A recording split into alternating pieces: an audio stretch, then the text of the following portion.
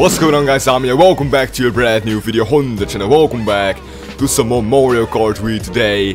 The 100th video of this game on the channel here. It is actually quite crazy for me to think about that right there. I'm not even sure why numbers like fascinate me in the first place though. I've already made so many videos on different games when it comes down to like hours played or matches won.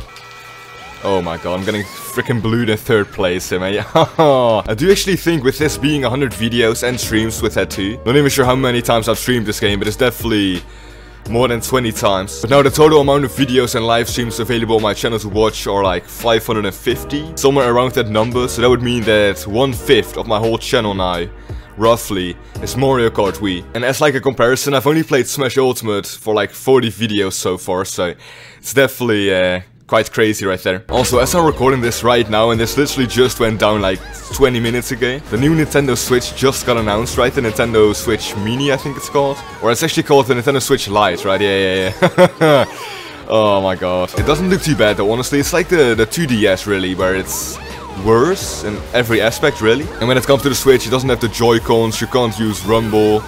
It can't even connect to your TV as well, so it's truly just a handheld, light, smaller system. But then of course the one benefit and the one reason people buy it in the first place is just the cheaper cost really. And that would make sense, right? A different market, especially for like kids as well, they always tend to break just valuable items. Giving them some kind of cheaper system is definitely not a bad choice as a parent right there, so I'm just not quite sure if the Switch itself really needed a change like this. In addition, right, as the Switch already kind of caters towards the handheld market with the whole Switch aspect of it, right? And then as I said, with the cheaper price, it's not even too much cheaper, I don't think. It's like $200, I think it said. Oh my god, I always die here, dude.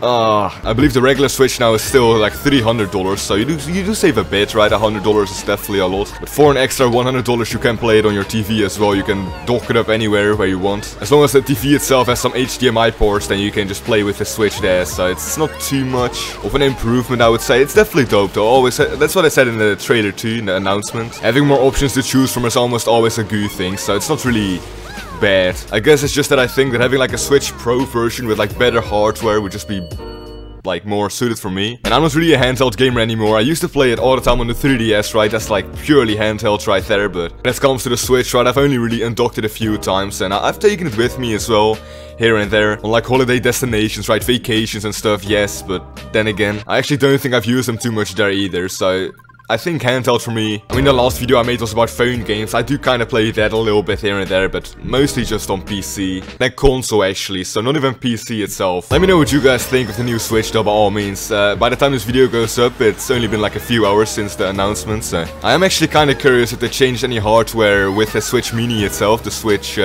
LITE. It's such a dumb name too, I can't remember that honestly, but again, as I said, removing the whole motion sensor kind of thing, that definitely saves on production costs right there. And I guess making it so it can't really connect to the TV makes sense too. Because here's kind of the thing, right? Imagine if I didn't have a Switch myself yet and you could just use the Switch LITE to like, you know, play on the TV. And then for me, I don't really care about the handheld just aspect whatsoever, right? I'm definitely down to play it just on the TV itself. So for me, if the hardware was the same as well, it would make no sense to buy the regular Switch if I can get the same thing, really. Same quality of console for my experience for $100 cheaper, right? It just doesn't make any sense. And that is why, of course, I didn't make it so you can play it on the TV as well.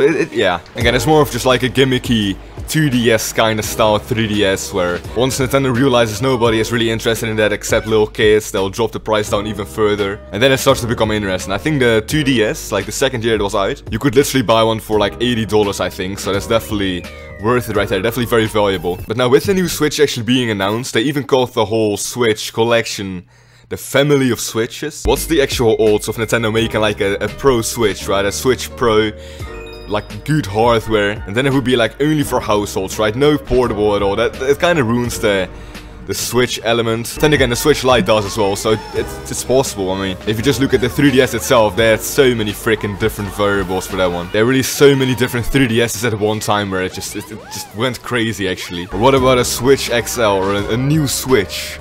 It just I don't know. I wouldn't be surprised in the slightest though. It's definitely a Nintendo kind of thing to do stuff like this. Also, I've been getting slapped this whole video. I'm sorry.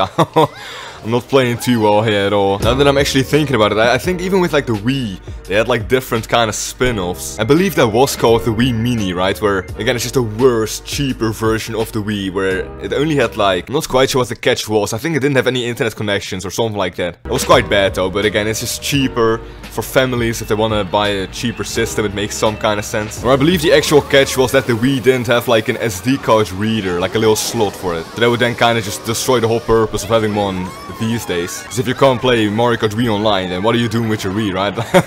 You know what I'm saying? This lobby is actually really, really bad. It's such a shame I'm like talking over this.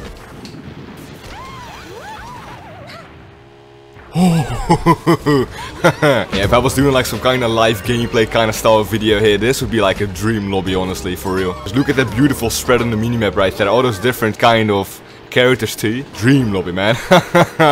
Okay, I do think that's gonna do it for this video right there. If you guys enjoyed this, then by all means leave a like down below and subscribe for more videos like this potentially in the future. Nintendo Switch Lite, yikes, I don't know, it's not too bad, like for real. Definitely classic Nintendo if anything, so not too special really. Also, before I go, I do want to let you guys know that I've been streaming a lot more on Twitch, so by all means follow me there.